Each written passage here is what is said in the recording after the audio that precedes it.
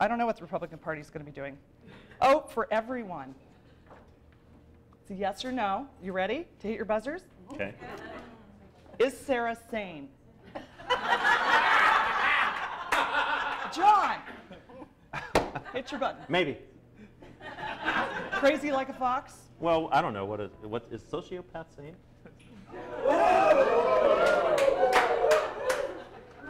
It's a perfect storm, isn't it? Narcissism in one hand, charisma in the other, a little bit of whatever else goes. And you know, and those legs on the front of Newsweek. What do you think? Sane? Insane. I pass. Good enough. She's sane. She knows what the game she's playing, and she's playing it very well. So she dresses up like a cupcake and then says, "Stop being sexist." Yeah, that's right. Right. Exactly. Oh my. Right.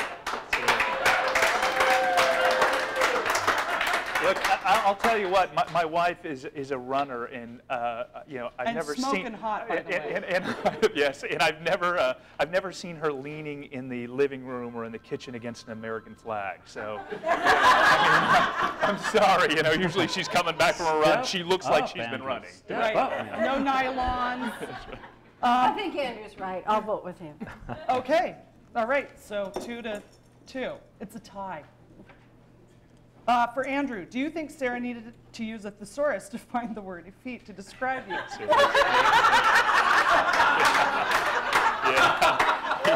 Either that or her ghostwriter was F. Scott Fitzgerald. Yeah. I know.